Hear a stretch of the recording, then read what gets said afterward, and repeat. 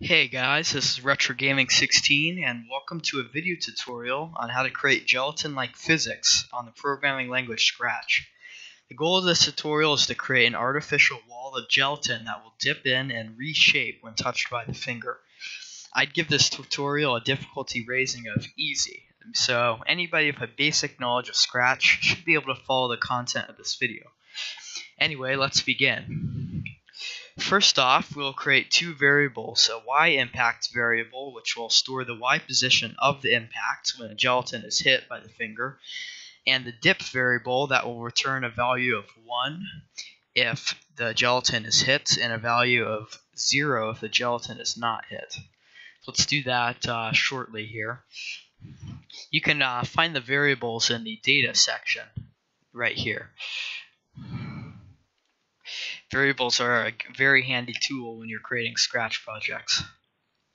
Alright, so now on to the scripting, or the sprites in this case.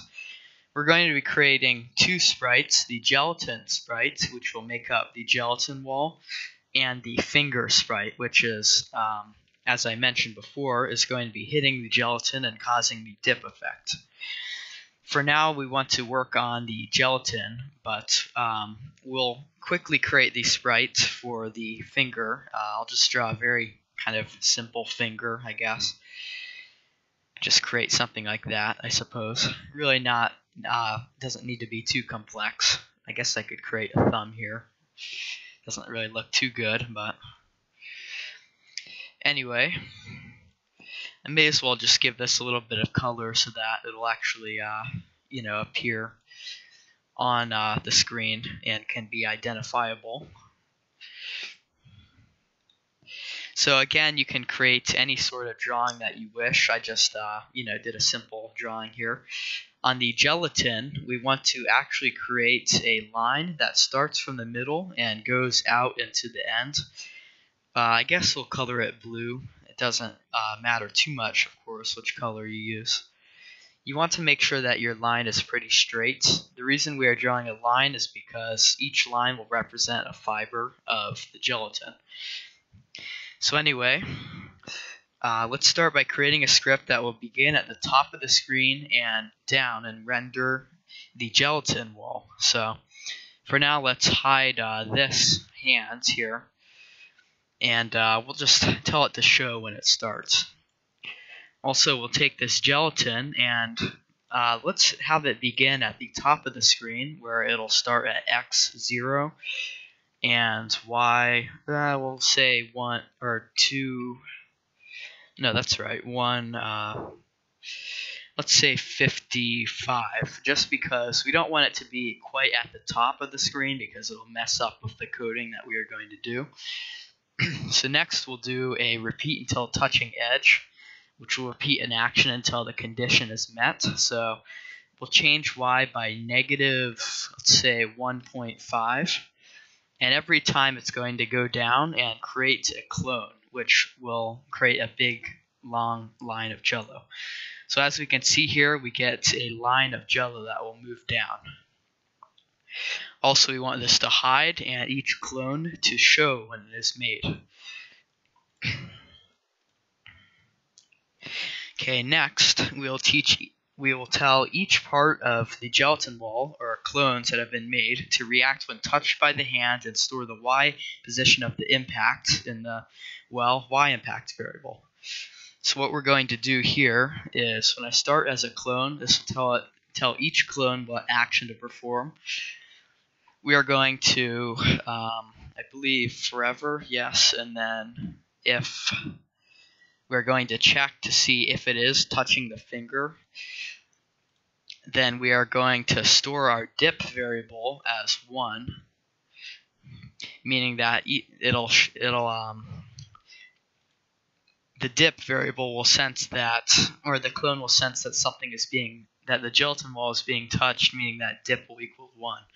That'll come in handy a little bit later, but so we're going to say set the y-impact variable to the y position where it is being hit. We'll all do this repeating wall touching, repeat until not touching finger. That way other clones won't interfere with what's going on. So here's the most complicated part. Now we'll tell the gelatin to react to the impact based on the distance between its y position and the y position of the impact. In other words, the closer the impact, the more it dips, creating a valley shape in the gelatin. We've also set the aforementioned dip variable to 1 so that other clones can follow the same action. Of course, we have done that already, so what we will do is we will change our x value by, this is a little bit of an algorithm I created. It is 240, which is the max x position, minus the absolute value, which we can use in the operators section, minus, or not minus, but y position minus the y impact. So this will tell the difference between the y, the clone's y, and the impact. And then finally we're going to divide this by 50 just to shorten it a little bit, because it can create certainly a large number. So we want to make sure that it turns out a bit small. And actually, let's change this to 100. Alright, so we'll tell the gelatin to reshape itself once it is hit by the finger, but not at the rate of when it is impacted. So this way it will return slowly, but not at the same rate that it is hit by the finger. That should about cover the gelatin after we finish this. So what I am going to do is say that for all the clones, if the dip variable is equal to 1, then we'll perform the same actions as the clone will undergo when it is touching the finger. So that way each clone can do the same thing, even if it's a clone that is not touching the finger. So say if dip equals 1, we do want to set dip to 0 here, just so that dip is not always equal to 1.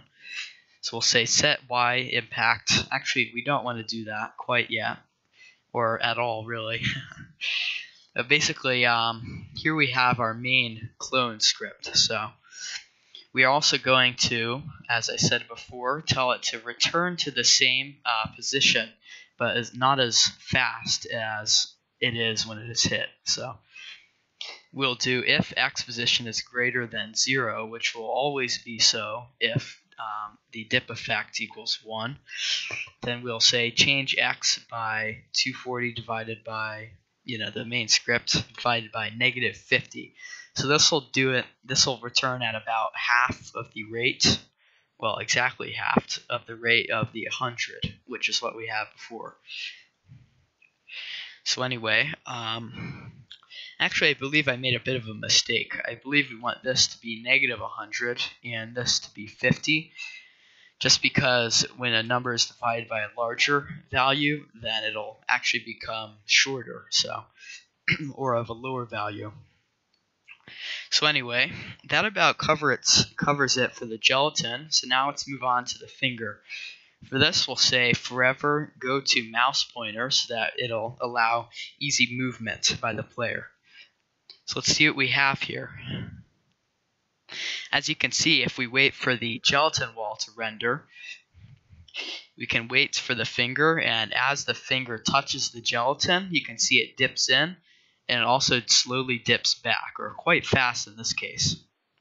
Anyway, you can always tinker around with the rate of return, or the rate of reshaping, as I like to call it. So that about covers it for our gelatin tutorial here. I hope you did find something useful out of this. In case you want to make, some kind of cool little game out of this. A bit of trivia, I actually came up with this idea from any Yoshi's Island players will recognize this. But basically, there's a boss in the original Yoshi's Island called Sluggy the Unshaven. And in that boss, you would have to throw eggs to attack its heart, and it would utilize similar physics to this here. Anyway, this concludes the gelatin physics tutorial. If you enjoyed this video, like and subscribe. If you did not enjoy this video, feel free to leave a dislike, and I'll see you guys next time.